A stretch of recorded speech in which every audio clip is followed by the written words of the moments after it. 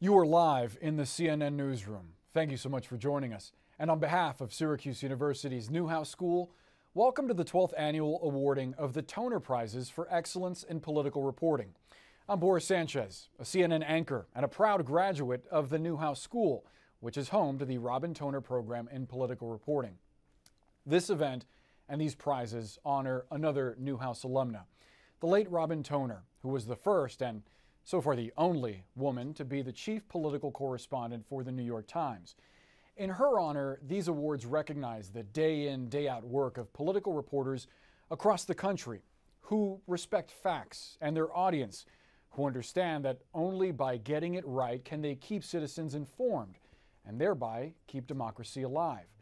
These journalists will dog a story until they get it, often overcoming substantial personal risk, poor pay, and even occasionally their own common sense. Tonight we'll be recognizing the very best of political coverage, both national and local, produced in 2021, a year that started with an insurrection at the U.S. Capitol and ended with lingering variants of a pandemic that seemed like it would never let go. You're going to hear from Robin's now 24-year-old twins, Nora and Jake. You'll hear from leaders of Syracuse University and the Newhouse School, and from someone who's been described as the most powerful woman in American politics and the most powerful Speaker of the U.S. House of Representatives in more than half a century, Nancy Pelosi. And of course, you'll hear from the winners, too. Now, last year's MC, my CNN colleague and fellow Newhouse graduate Melanie Hicken, predicted the Toner Prizes event would be back in full in-person glory by now. Obviously, it's not, thanks to COVID. But I'm going to go out on a limb here and make a prediction. The Toner Prizes celebration will come roaring back in person at this very time next year. We're grateful you're with us now, and we hope that you'll be with us then. Before we kick off tonight's festivities, there are a few thanks in order. To Bloomberg, Google, and the Knight Foundation for supporting the Toner program even during these lean years of the pandemic.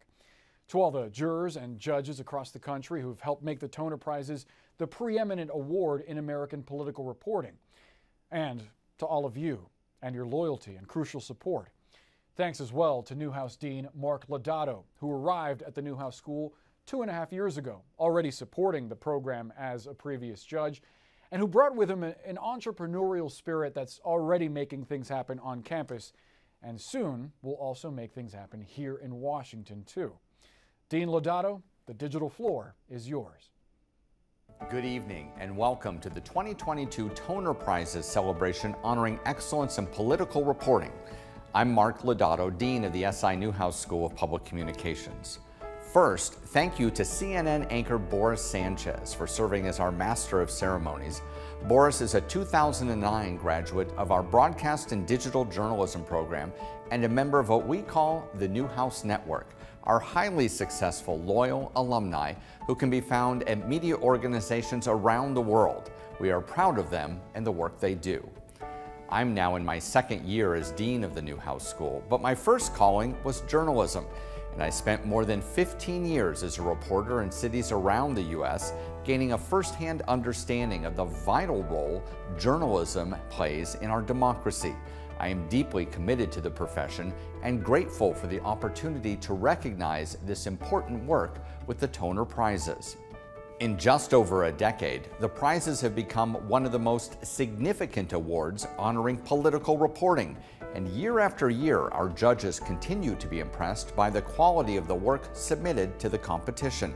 That work is also an inspiration to the scores of aspiring journalists who graduate from the Newhouse School each year and go into the field striving to live up to the great reporters like Robin Toner who went before them.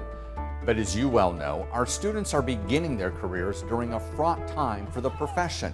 Be they financial, political, or technological, the factors affecting journalism and its future are many. Yet as the Dean of a communications school, I am heartened to find that our students are undeterred. In fact, they are invigorated by the challenges of this new era. We are committed to giving them the tools to face those challenges. Towards that end, the Newhouse School, in collaboration with the highly ranked Maxwell School of Citizenship and Public Affairs, is working to advance thought leadership and the student experience in our nation's capital and allows Syracuse University to take a leading role in addressing some of the most pressing issues now facing our society: loss of trust in journalism and democracy, political polarization, and the deterioration of civil discourse. As we strengthen our commitment to journalism and to our future political journalists, I hope some of you will join us. Please now join me in welcoming the Chancellor of Syracuse University, Kent Syverud. Thank you, Dean Lodato. I am grateful to have an experienced journalist and entrepreneurial leader at the helm of the SI Newhouse School of Public Communications. Dean Lodato understands the importance of recognizing great work. He served as a juror for the Toner Prize long before he joined Syracuse University. I'm also honored to be part of the 2022 Toner Prize celebration. National leaders and journalists alike have come to recognize this prize as one of the most distinguished awards in political reporting. The award is a fitting legacy for its namesake. Robin Toner's insightful and exacting political reporting never lost sight of the real people impacted by the issues she covered. The entries in this year's prize competition give us hope that well-sourced reporting and journalistic integrity still matter. I'm proud of the role Syracuse University and the Newhouse School play in training the journalists of tomorrow. At Syracuse, we are encouraging our brightest students to pursue journalism, to debate critical issues, and to chart the future of the industry. As part of the Toner program's annual whirlwind tour of journalistic DC, a group of Newhouse students is in Washington, D.C. now. They are meeting with news leaders and gaining perspective. They are becoming the professionals who uphold the integrity and the ethics that Robin Toner held dear. In the 12 years since the first Toner Prize was awarded, speakers have included presidents and vice presidents, former secretaries of state, governors, and senators from both sides of the aisle. Tonight, we welcome the Speaker of the U.S. House of Representatives, Nancy Pelosi. She's the first and only woman in history to serve as Speaker. Speaker Pelosi has led sweeping legislative changes, including two of President Biden's top legislative priorities: the Bipartisan Infrastructure Investment and Jobs Act and the American Rescue Plan. Currently, in her fourth term as Speaker, Pelosi has been the leader of her party for 19 years. Interviewing Speaker Pelosi is the 2013 Toner Prize winner, Molly Ball. Ms. Ball is national political correspondent for Time magazine and the author of the best-selling biography, Pelosi. Welcome, Speaker Pelosi and Ms. Molly Ball. Madam Speaker, thank you so much for being here with us. I want to start by talking about the situation in Ukraine. As you know, we're here to celebrate journalism tonight, and the events overseas have really highlighted the global clash between democracy and authoritarianism. We've seen Vladimir Putin essentially outlaw reporting in Russia as he tries to control the flow of information to the population there. How do you see the importance of journalism in the fight for democracy, both at home and abroad? It's good to be with you, Molly, especially as we honor Robin Toner. The situation in terms, let me just fundamentally say, central to our democracy is freedom of the press. Of all the First Amendment rights that are so central to our democracy, freedom of the press enables people to freely assemble and to speak, and the rest, because the press will be reporting on it. The fact that Putin is suppressing freedom of the press in Russia is a sign of his own insecurity, because he knows that if people know, they will think differently about what he is doing.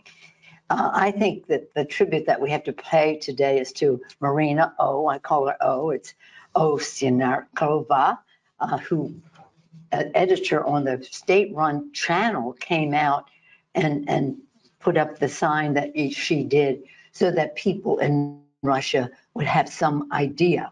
So it wasn't just about suppressing the press, it was about just shutting it down. And that is, I mean, I don't think that Russia has a democracy really, but whatever knowledge the public has about his going to war or arresting his opponents and the rest, of course, is deterred by his suppressing the press.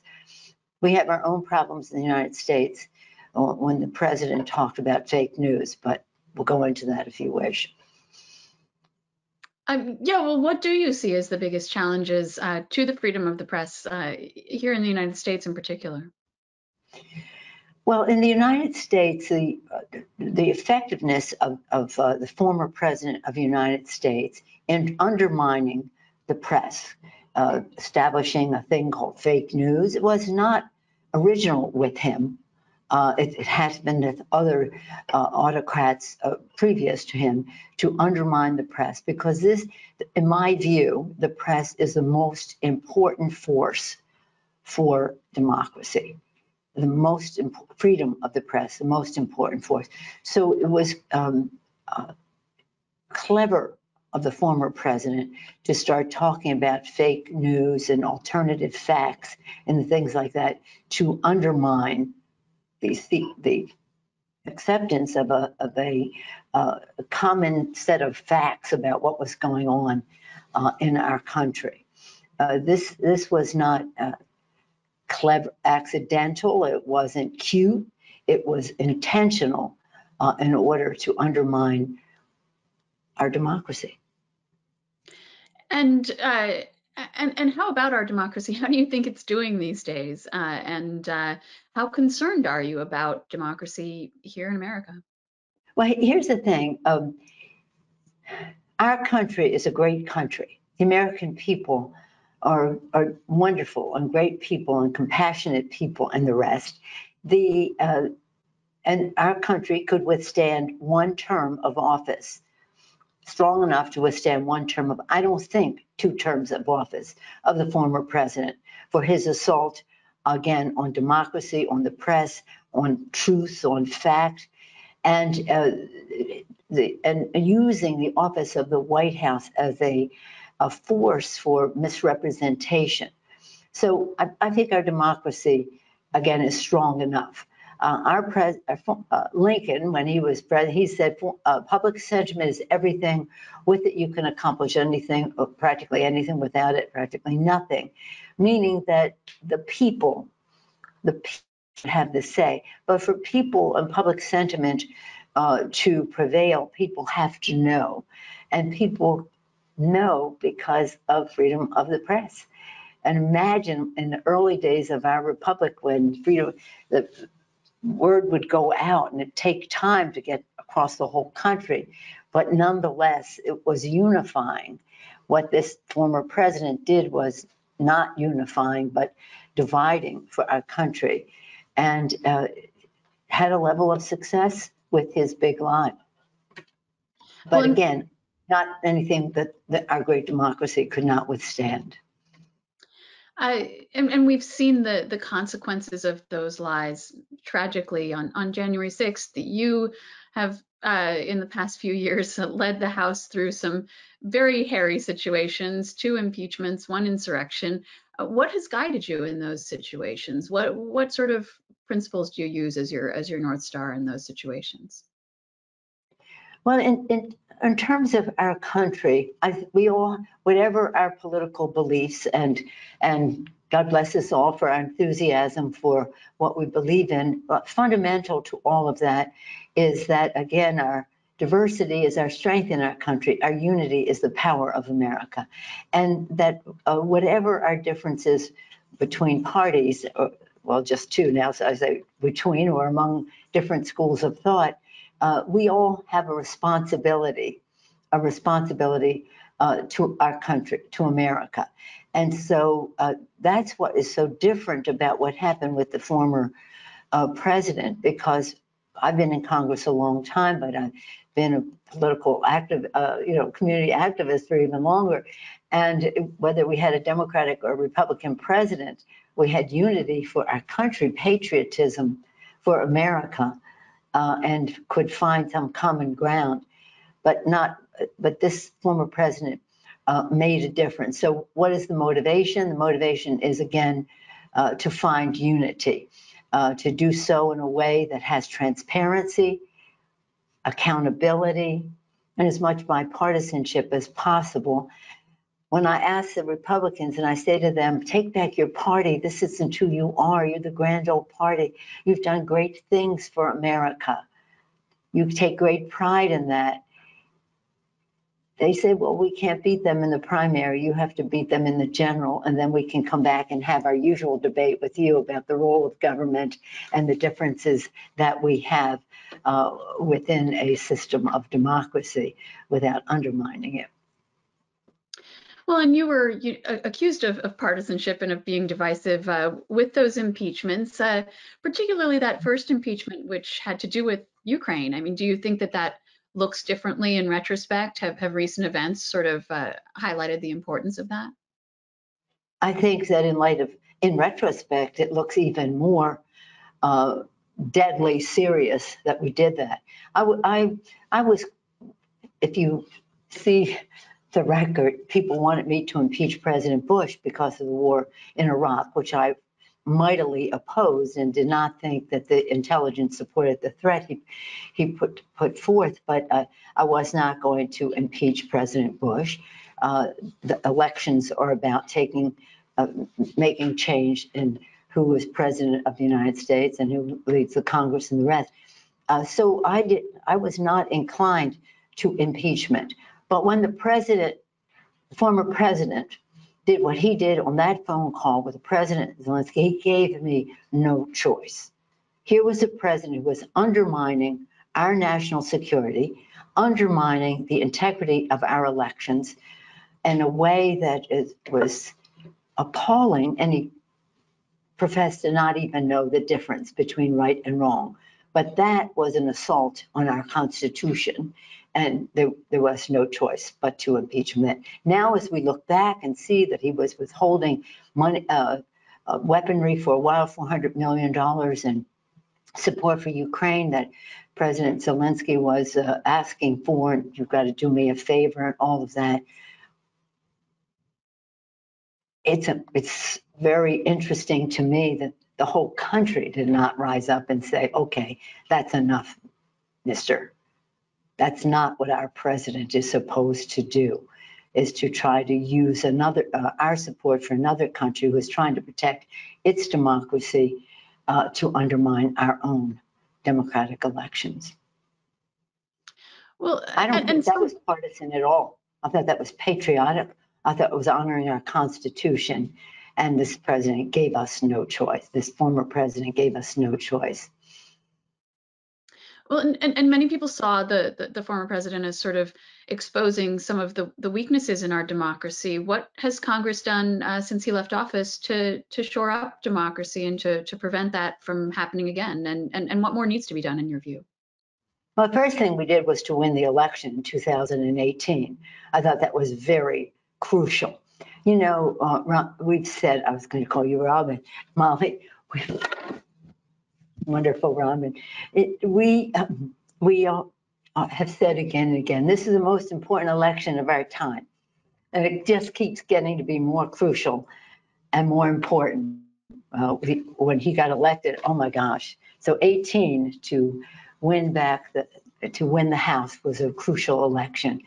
And so that's one thing we did to help our democracy, was win the Congress in 2018. We have legislation in the Senate now that I wish they would pass. And it is legislation that supports our democracy. At the same time, following January 6th, with the President of the United States incited an insurrection on our country, on the Congress, on the Capitol, on our Constitution, we have legislation that can correct some of what is happening to continue that undermining of our democracy across the country. About 400 bills have been introduced in about 18 states. Some of them have become law to suppress the vote, to nullify elections. Suppress the vote is undemocratic. Nullifying the election is unconstitutional. And that just takes us away from being a democracy. So we have to continue that fight. We don't want to be fear mongers and, scare people as to what they are doing. But we do have to make sure that democracy prevails. United States of America. I was in Philadelphia this past week for our issues conference. We went to Constitution Hall. We went to the Independence Hall too.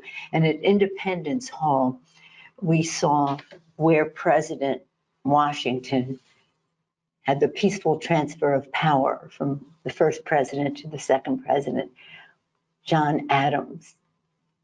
It is always emotional to see that peaceful transfer of power, but in light of what happened January 6th, more than emotional. It's really a call to action for us to make sure that the public understands what is at stake when you let the big lie just take over the discussion. Fake news, big lie, all of that. Very, very dangerous, very clever, in keeping with other autocrats in history. Well, and some of the legislation you described, particularly on voting rights, we saw that fail in the Senate, but there do appear to be bipartisan talks to amend the Electoral Count Act. Do you support those talks? Do you think that's good enough? Yeah, I support those. I think that's really important for us to do, but it's no substitute for passing the John Lewis Voting Rights Act. It's no substitute for passing our freedom to vote legislation, but it is important to do so that we have a clarity in the public mind as well as in the Congress as to what the role is of the Electoral College.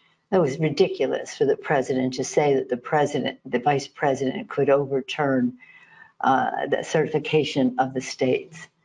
I mean, really, in our country, really, and I have been quite disappointed that many more established Republicans have not spoken out against that. Some have, and of course, we're very proud. Some in the Congress, Liz Cheney and Adam Kinzinger and the rest who have been courageous in how they have spoken out for our democracy. But I think more serious established Republicans, not necessarily in Congress, because clearly there's a level of cowardice there that let's just say those who are not at risk politically should be saying a lot more. And you mentioned the midterm elections in 2018 that, of course, returned you to the speakership. We've got a midterm election this year. Most people saying it doesn't look very good for your party. How do you see the midterms going, and what do you see as the potential consequences if Democrats lose Congress? I don't have any intention of the Democrats losing the Congress in November. The so-called conventional wisdom, well, there's nothing conventional anymore because of the way people communicate with social media and how they receive their information, how they're called to action, how they're called to meetings, and the rest is quite different. So any assumptions, past assumptions about elections are obsolete. People said, well, history shows. Well, history, we're talking about the future. And I've been traveling the country. The response we're receiving is overwhelming. I'm so proud because we do have a plan. We have a vision of victory. We have a plan to get it done. We're going to own the ground, mobilizing. You have to mobilize, you have to message, you have to have the money to get it done. If I just be so crude as talk politics, you brought up the subject. I'm proud of our chairman, Mr. Sean Patrick Maloney, and the work that he is doing, but all of our members are pitching in terms of recruitment, in terms of mobilizing and the rest. And again, when we won in 2006, we didn't have a Democratic president in the White House.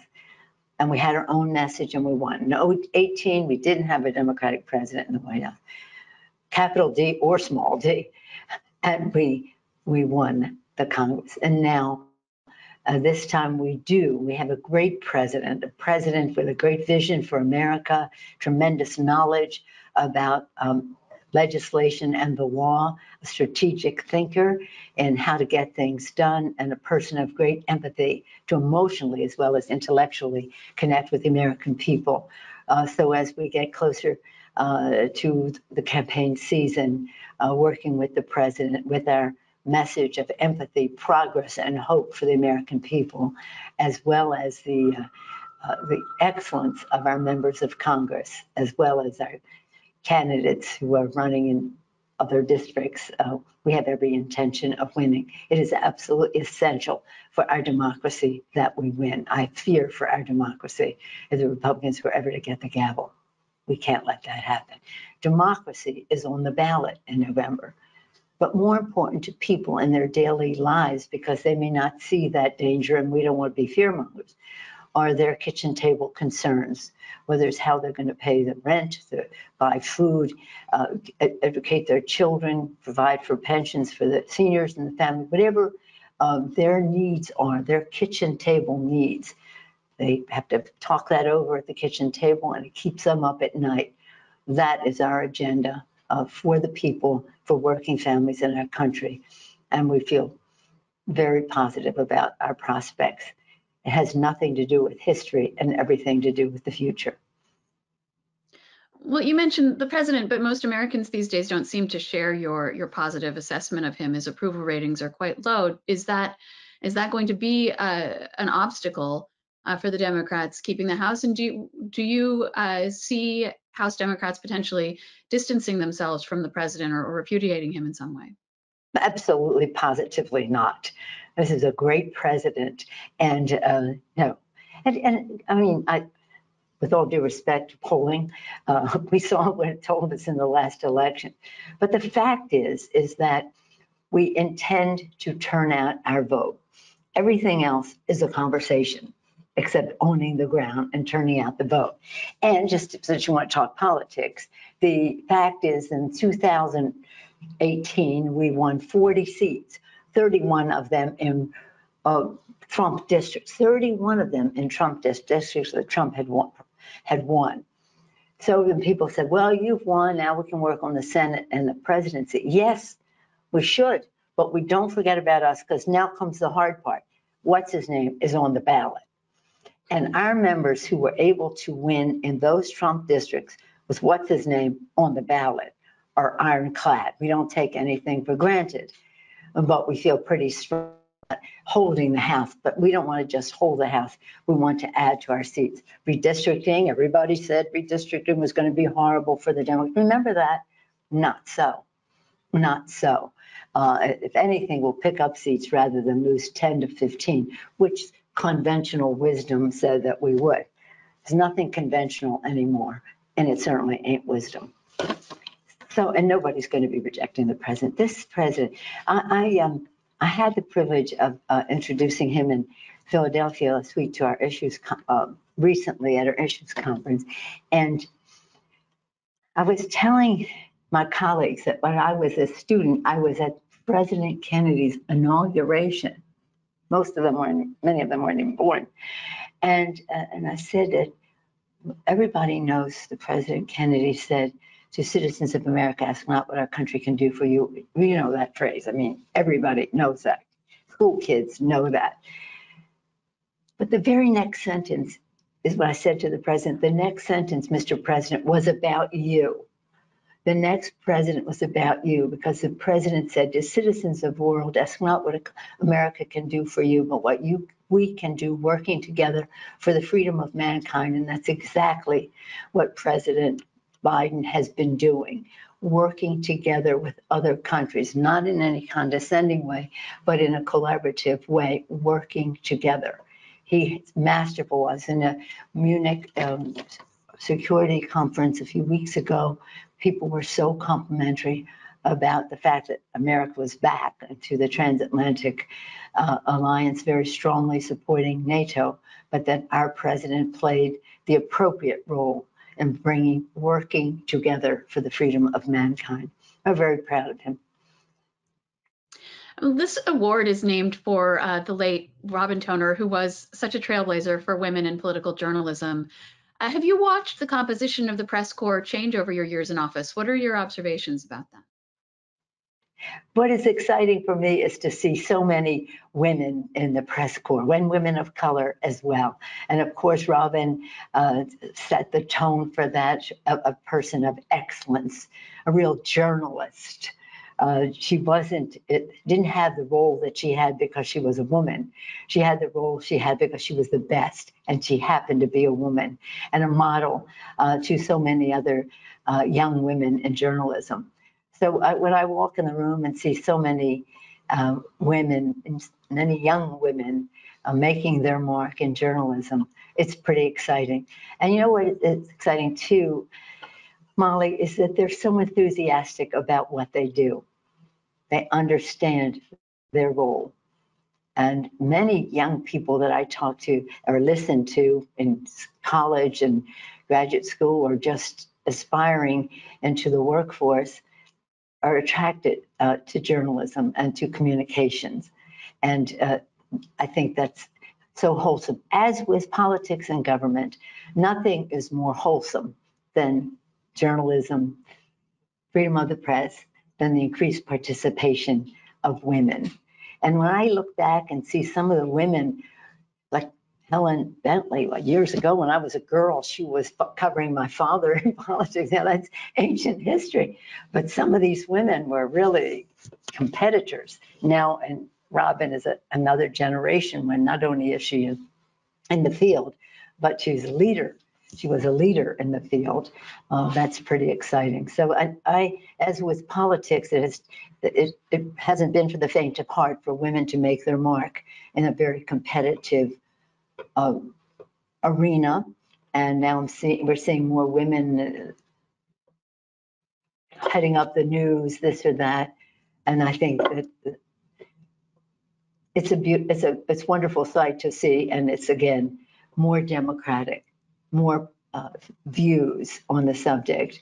And I mean, just women take great pride. Women take great pride in seeing other women succeed, and dads see that their daughters can do that. And that's what's interesting to me. It's so many dads saying, my daughter can do that. There's a door open for my daughter. So I think it bodes well, not just for women in journalism, but for women in our future in the country. And I know Robin worked for the New York Times. I know you're a longtime reader of the New York Times, Yeah. even when you weren't living on the East Coast, and a particular fan of the crossword. I have to ask, have you done the Wordle? You know, I haven't done Wordle yet. I have complete devotion to the New York Times crossword puzzle. I mean, that's just the way it is. That's what I look forward to at the end of the day or on Sunday. My family's like, I'm in my zone, just leave her alone for now. But I haven't gotten to Wordle because at any time I get involved in something like that, it becomes total. And that must not take very long. And I look forward to engaging in it. But for now, my therapy, my relaxation, my enjoyment is the New York Times crossword puzzle. And I do almost any crossword puzzle that comes for me, but the one that I look forward to is, because you know, you have to do it every day if you're going to succeed on Friday and Saturday. Sunday's easy compared to Saturday, in my view. So you have to keep doing it. Well, Madam Speaker, thank you so much for being here with us. Thank you for your time, and thank you for this wonderful conversation. Well, it's my honor to be part of something that pays tribute to Robin Toner. It's an honor to be with her family and to be with you because she, again, was a leader, a pioneer. She took risks, she succeeded, and as I say, they wanted the best. Happened to be a woman, Robin Toner.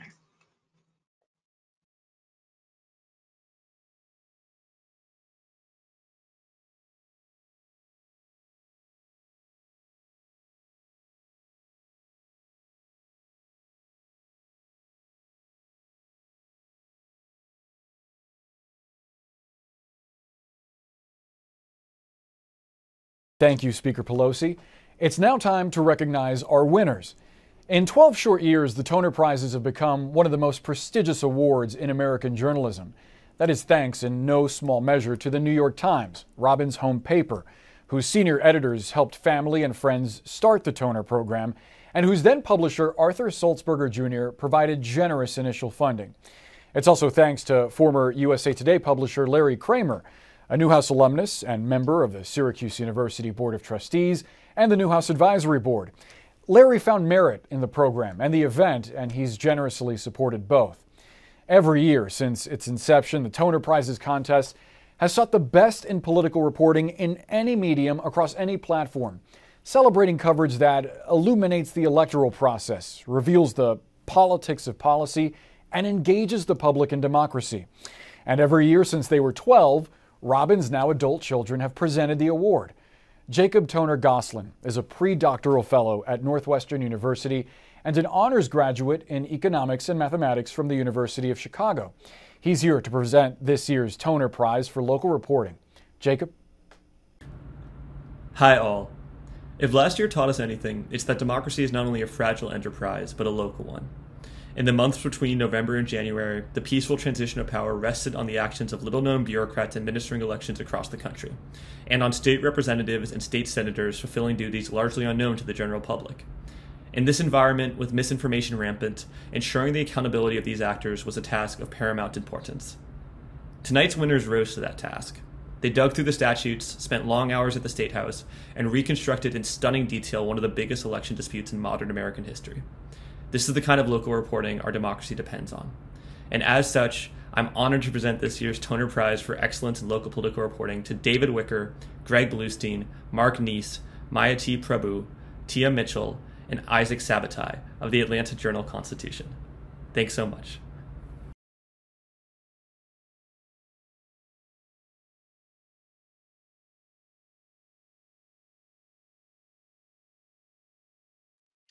Hi, I'm David Wickard of the Atlanta Journal-Constitution. We want to thank the Newhouse School and the Toner Prize for honoring our story about efforts to overturn the presidential election in Georgia. If you were a political reporter covering a swing state, 2020 was intense. It was one of the most consequential elections of our lifetime, and it didn't end in November. In fact, the pace of events only intensified after voters cast their ballots. We covered 2 recounts of the presidential election results, allegations of fraud, lawsuits, legislative hearings, investigations, audits, protests, press conferences, presidential phone calls, and that was just the presidential election. At the same time, in Georgia, we were covering 2 runoff elections for U.S. Senate that ultimately gave Democrats control of that chamber. And we did a good job of covering those events. It was exhausting, but also exhilarating. It felt like Georgia was the center of the political universe, and it was our story. But even as these events unfolded, it was clear that things were going on behind the scenes that we couldn't quite get at or adequately explain to our readers. That began to change as the months went by. More details began to trickle out through our own reporting, but also through the reporting of news organizations like the New York Times, the Washington Post, Politico, CNN, and others. More information came out through congressional investigations and books written by and about the key participants. Last summer, Jim Galloway, the AJC's former political columnist, suggested connecting some of the dots between new information coming out of Washington and what we had seen here. That idea grew into a massive investigation that involved our entire politics team. One of the most important things we did was put together a timeline of events by going back and examining our own reporting and the reporting of other news organizations. That allowed us to see events in a new light and see patterns that we didn't necessarily see the first time through. And I'll give you just one example. On January 2nd, 2021, President Donald Trump called our Secretary of State, Brad Raffensperger, and he asked him to find just enough votes for Trump to win Georgia.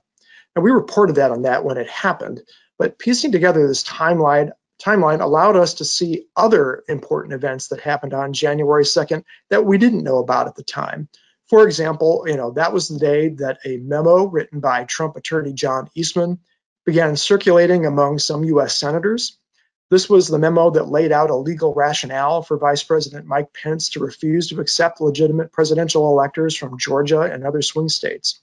January 2nd was also the day that a handful of state legislators from Georgia drafted a letter urging Pence not to accept our state's presidential electors.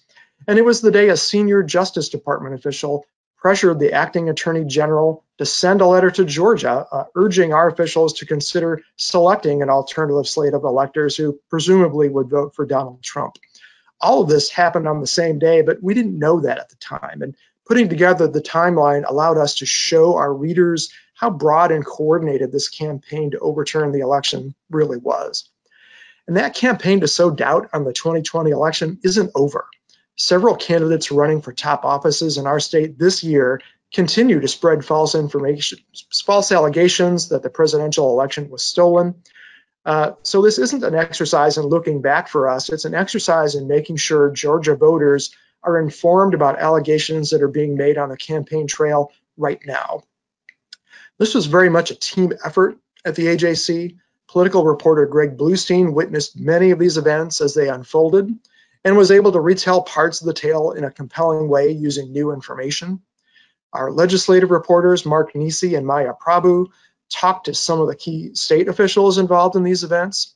Tia Mitchell, our Washington correspondent, talked to federal officials and reported on the congressional investigation. And editors Susan Potter, James Salzer, and Sean McIntosh gave us invaluable feedback as we assembled our story about the election. Finally, audience specialist Isaac Sabatai and a team of web designers led by Donella Cohen helped us produce compelling multimedia stories with photos, videos, and documents that allowed our readers to experience these events in a new way. Again, we want to thank the folks at the Newhouse School and the Toner Prize for honoring our work. Our country needs deep, thoughtful political reporting, and your efforts to honor stories that you believe fit the bill can only encourage better reporting. So thank you. Political reporters are the workhorses of American journalism, and a good news organization is expected to field a strong political team.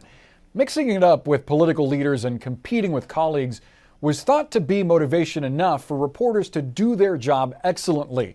But with political leaders and their followers, especially at the national level, more inaccessible and in many cases more unreliable and even outright hostile, political reporters deserve greater recognition for the invaluable service they perform. The Toner Prizes were launched in part to provide just that recognition, to pick out the very best coverage during a year, highlight it, and reward it. Nora Toner Gosling is a community organizer and affordable housing advocate with the Cooperative Development Institute, working in Providence, Rhode Island. She's also a magna cum laude graduate of Brown University. She's here to present the Toner Prize for National Political Reporting. Nora? Thank you for joining us for this year's Toner Prize event. First, I'd like to take a moment and thank Charlotte Grimes, who is the program's founding director, has helped it grow for more than a dozen years, and will be leaving us after this year. Without her, there would have been no Toner program. Thank you, Charlotte. This year, the Toner Prize for Excellence in National Political Reporting goes to the staff at the Washington Post for their project, The Attack, which investigates the causes, events, and aftermath of the January 6th attack on the U.S. Capitol. The story begins on September 26, 120 days prior to the attack, when during a Harrisburg, Pennsylvania rally, former President Trump first alluded to the obscure constitutional process in which Congress is involved in deciding election results. Through meticulous reporting and interviews with more than 230 people, the Post reconstructs the path into the Capitol, the violence and bloodshed that unfolded during the insurrection, and the disinformation that spread in its wake. Readers see on full display all the red flags that led to the moment the Capitol was breached, and are then taken months out for a sense of what the attack might mean for our country's democracy. As one judge put it, this is a powerful, comprehensive look at January 6, 2021, that, quote, uses brilliantly all the tools of modern digital journalism in a spectacular collaboration of reporters, editors, photographers, and digital specialists. For this vital and remarkable work, it is my honor to present this year's Toner Prize for Excellence in National Political Reporting to the staff at the Washington Post.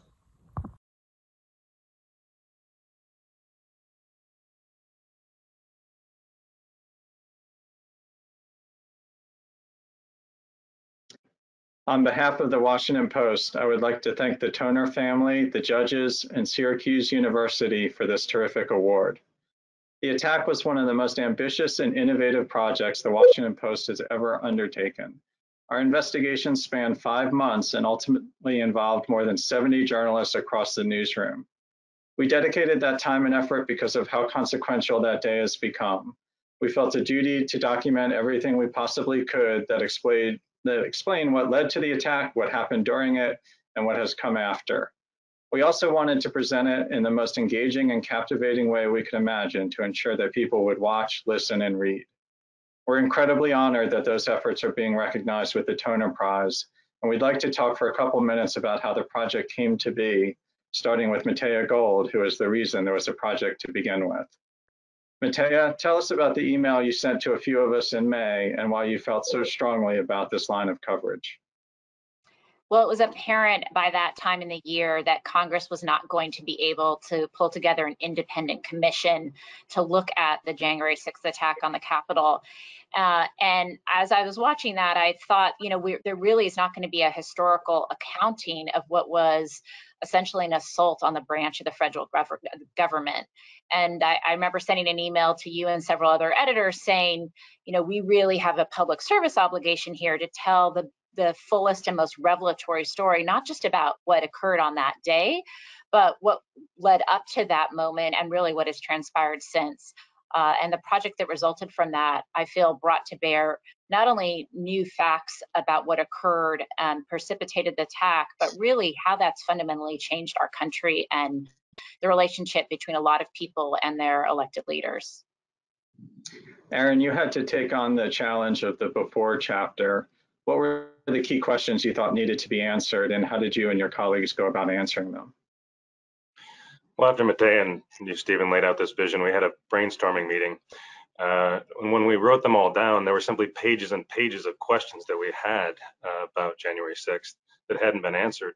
Many centered around how. How did this happen? How did law enforcement and the military and so many others charged with national security come to be so unprepared? So 6 months after the attack, we largely started over. We went and re-interviewed everyone, combined hundreds of officials.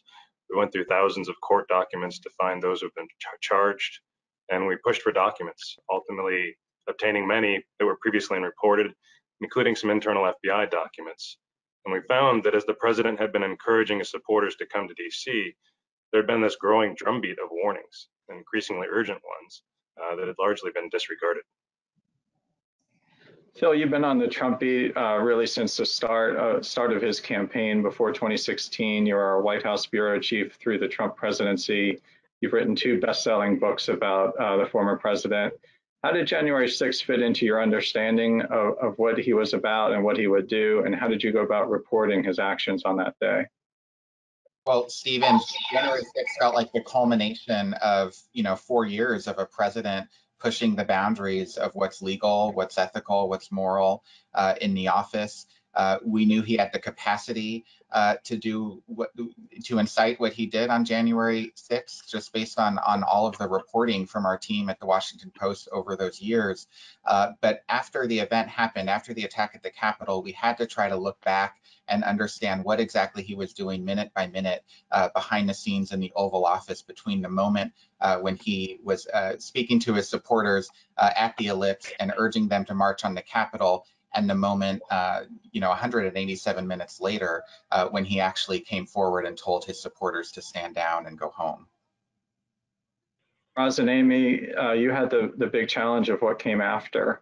What were the most striking findings that you came up with, and how did the false claims about the election reverberate across the country in the days, weeks, and months after January 6th? Yeah, we were interested in tracking how the forces that created January 6th really didn't die down after that day. The undermining of public confidence in the election results and the insidious growing acceptance of violence as a possible political tool. So one of the things we found is that just 8 days after January 6th, there was a private meeting out in Arizona to start to plot what became the Arizona ballot review to continue to look back at the 2020 election and cast doubt on the results. We also found that threats of violence didn't die down after January 6th. In fact, we found that there were threats of violence made against elections officials in at least 17 states in the days and months after January 6th. And that was just to the time when our project was published. Unfortunately, those numbers have only grown since. In addition, we really set out to try to measure the effect that this false narrative about the 2020 election had taken over the Republican Party. And so we built a spreadsheet to sort of gauge how many Republicans running for office in 2022 and 2021, for that matter, had accepted some part of the false narrative, either denying President Biden's victory or voting against the Electoral College count on January 6th, or just embracing some portion of former President Trump's false claims about that election. And so the results of that spreadsheet by the fall, when we were getting ready to publish, was that of nearly more than 400 candidates that we cataloged at that time, a third had embraced that false narrative. And then the last thing that we measured carefully in the third chapter of the series was the number of voting laws that were passed around the country. And again, by fall, more than 400 bills had been proposed, restricting access to the ballot in some way or another, and more than 30 of those passed in 19 states. Peter, in the introduction of the attack, we wrote, "It was not a spontaneous act nor an isolated event." Talk a little bit about why that is. How does that day fit into the broader political moment? Well, the reporting that Phil, Roz, Amy, Aaron, and others, that they've talked about here and that many others have done over the past several years really showed the pressure on the country's democratic institutions, for both the election system and the many of the major agencies and institutions in Washington that are sort of guardians of democracy. They had been challenged for years, and then certainly in the months leading up to the election. And there was a tendency in some circles out in the world on the night of January 6th and in the immediate aftermath to sort of treat that as an event that maybe was the end of the struggle or the end of the battle, that democracy ultimately prevailed. And it was important for us in talking about this project and envisioning it, that one of the takeaways for readers was that January 6th was not the end of anything. It was a milestone or a milepost in an ongoing struggle and an ongoing debate over the future of American democracy. Dan, you led our White House coverage through the Trump presidency. What was going through your head on January 6th, and how did it fit into your understanding of the former president? Well, I think sort of two simultaneous thoughts that probably went through many people's heads. One was the point that Phil made, that it was a continuation, that it was kind of the capstone of the kind of behavior and pushing limits and seemingly no guardrails at all kind of feeling that we had throughout the Trump presidency. But also still a profound sense of shock and surprise, and that the U.S. Capitol, arguably for the first time since the British, it was under attack. And it was, I think it was an astounding moment for all Americans, and it was vital for us to dive as deeply as we could into the events of that day and almost bring a cinematic kind of retelling of not only what everyone saw, but new details and new insights that we brought to bear on those fateful 187 minutes. Mateo, back to you for the final question. It's been over a year since January 6th, and we're just a few months away from the next election. How should we be thinking about our democracy in the spring of 2022? I think what stuck with us the most in doing this project is looking at how widespread the distrust is now throughout many parts of this country in our system of democracy and our system of electing our leaders. And so we really feel like it's part of our ongoing mission to be telling that story, how that's playing out around the country. This is a much bigger story than about what happened on January 6th. It's really about people's relationship with their government and whether they believe that people are freely and fairly elected in this country. And that's a story we'll be sticking with. That's a good note for us to end on. Thank you again. We're all extremely grateful to receive the Toner Award for National Political Reporting.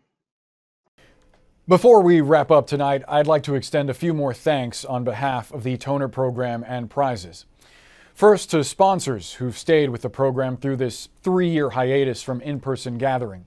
Google and its communications team, Julie McAllister-Torallo, Riva Littman-Shudo, and Becca Rutkoff. The Knight Foundation and its new journalism vice president, Jim Brady, Bloomberg Philanthropies and News, and Craig Gordon, BN's new national editor, also a proud Newhouse alumnus. To those who were crucial to the Toner program's launch, John Chappell and Hawkeye Investment, late Gwen Eiffel, Cokie Roberts, late Newhouse Dean Lorraine Branham, the Walton Family Foundation and Walton Family Advisor Kiki McLean, the New York Times and the Ford Foundation, among others, as well as the team at Amazon Web Services, who produced tonight's events, and to its leader, Luke Miller, who's been making this event work for almost a decade. To Dean Lodato and the staff at the Newhouse School, including Amanda Griffin, Carol Satchel, Holly Zahn, Rachel Cooper, Wendy Laughlin, and Jeff Pizzetti. And special thanks to Newhouse student Gail Phobes, too. We also want to thank 2 Newhouse retirees, events coordinator Audrey Bourrain and Professor Emerita Charlotte Grimes. There wouldn't be a Toner program prize or event without her dedication and drive. And personally, she had a profound impact on me. She's tough and sweet, and I know I speak for a lot of former students when I say, thanks, Professor Grimes. We're also grateful to Robin's large and loyal family, especially Bridget and Patrick McCall, and of course, her children, Nora and Jake. And finally, thank you for honoring tonight's winners, the institutions that support them, and the cause of fact-based political reporting, which Robin Toner so loved. We hope you'll be with us next year when we return live in Washington. Go Orange. Thank you and good night.